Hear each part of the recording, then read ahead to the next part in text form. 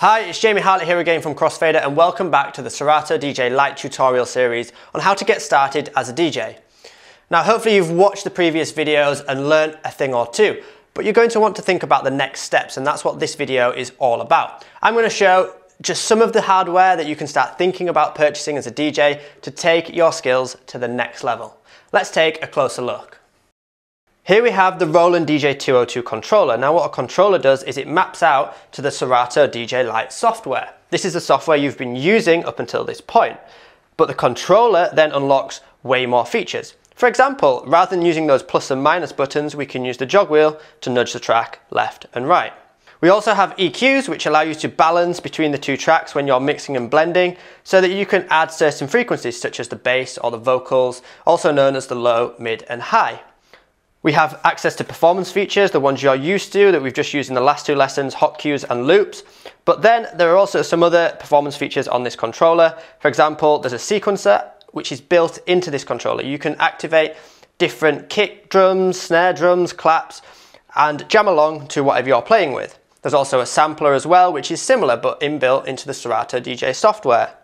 Up along the top, rather than using your mouse to change the BPM, we have a tempo adjust here, which you can then bring the track faster or slower, just like we did with the mouse within the software.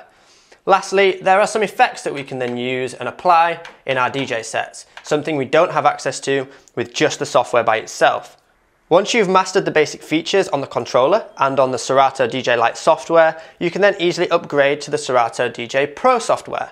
This then unlocks way more performance features. You will get access to way more effects up on the controller, and then other things like beat jump mode, slicer mode, and loads of other performance features. But that's just something to think about further down the line. If you decide you want to make a bigger investment initially, then you could look at something like this, the Roland DJ505. This is the next controller up in the Roland series of Serato controllers, and as you can tell, it's just a bit bigger. We've got slightly bigger tempo adjusts, some really amazing music production features such as a step sequencer to incorporate live drums and live sampling into your DJ sets, and best of all, it comes with the Serato DJ Pro license, so there's no need to buy that separately like with the Roland DJ202. The great thing about the Serato DJ Pro software is that it plugs and plays with lots of different DJ equipment. For example, the Denon DJ SC5000 Prime works in something called HID mode, so you can take a USB cable from your laptop and plug it straight into the back of the player. This then allows you to control tracks from the player within the Serato DJ Pro software. Moving across, you can actually use turntables and things called control vinyls with an expansion pack in the Serato DJ Pro software called DVS. Now this may be a bit more complicated, but it's just worth knowing that later down the line you could buy some turntables and control the music from within the Serato DJ Pro software. So firstly, let me say thank you so much for watching this tutorial series. I hope you've gained some knowledge from it and it's actually started you on your journey to becoming a DJ.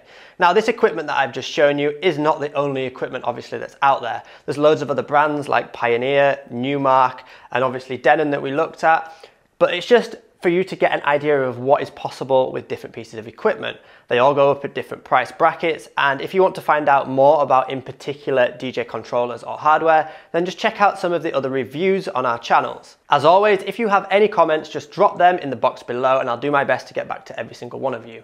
Happy mixing, thank you so much for watching, and I hope to see you in another of our tips and tricks videos or maybe more advanced lessons very soon.